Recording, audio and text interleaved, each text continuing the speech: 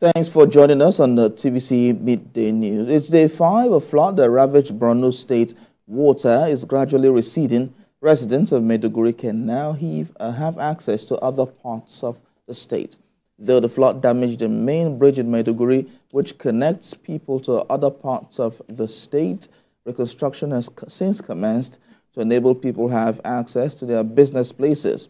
Most shops and other businesses have started to open as people continue to count their losses. TVC News senior reporter Jesse Fida is standing by to bring us an update on the situation at the moment. Jesse, earlier you spoke with us about the situation there coming from the fact that the bridge on the road that you spoke to us in the early bulletin. Now, what's happening? What's the state government doing about creating an atmosphere where people can continue to go back to work? What is the state government doing to ensure that this situation is ameliorated? Thank you very much, Theophilus. Earlier on, I just briefed our viewers that people are now having access to the main town. It is also good to note that before now, there are some areas which the flood did not affect. But because the bridge is affected, they have been in their homes. But since Tuesday till today, this is when they can now come out of their homes and access their shops and other business stuff they do. The problem now is most of the shops were submerged because the metropolis have been submerged. So most of the shops are submerged. Now people are coming out counting their losses. I have friends that most of their shops have been submerged.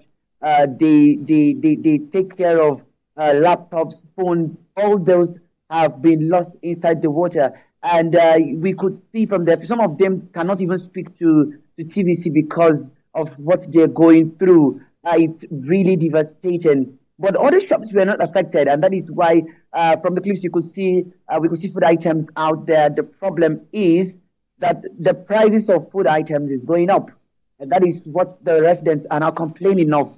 Those that were not affected are now out to go and get something to eat, something to buy, but food prices is up. For example, now one mode of rice goes for 4,000 naira. A packet of pasta goes for 2,000 naira. People cannot afford this because the main market itself is submerged, and they want authorities to, as a matter of urgency, try to intervene because this is pushing people into another food crisis.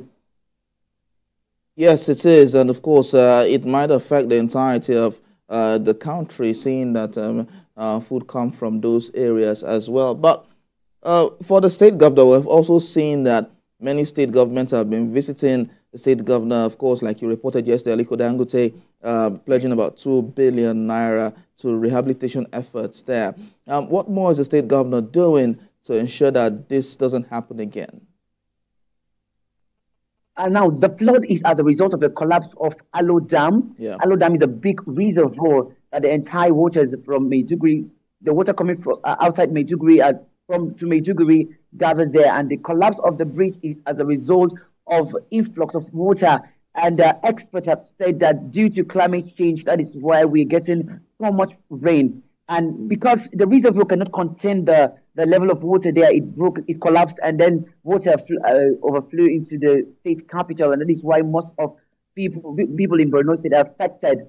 Now, the state government is putting measures in place to ensure that this has not occurred again. According to Borno State Governor Babagana Zulum, experts are already on site to see how they can avert the situation from the dam. Yesterday, the state government received the Minister for Environment, which he says is they're going to put all hands on deck as the president has given them a marching order to come together and ensure that this thing is being averted.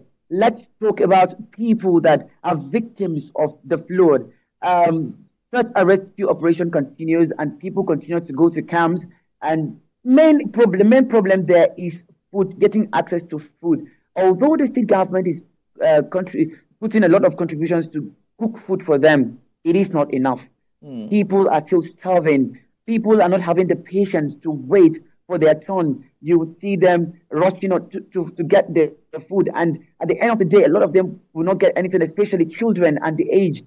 There are farms around some of the IDP camps. You could see the victims going to the farms, plugging out granules. They just want to get something to eat. Development partners continue to also complement the effort of the government. But the situation is overwhelming because when you go to camps, you will see a lot of children that they've not seen their parents because of the flood. Everyone was running, scampering for safety, trying to go to safer places. And you could see unaccompanied children, you could see parents lamenting that they've not seen their children. They are hungry, the camps are overcrowded. Even the new camps that were opened yesterday are now overcrowded, and the situation is really overwhelming. But the state government have continued to receive donations from individuals, just as it mentioned. CEO of Dangote Group, Aliko Dangote, pledged 2 billion naira.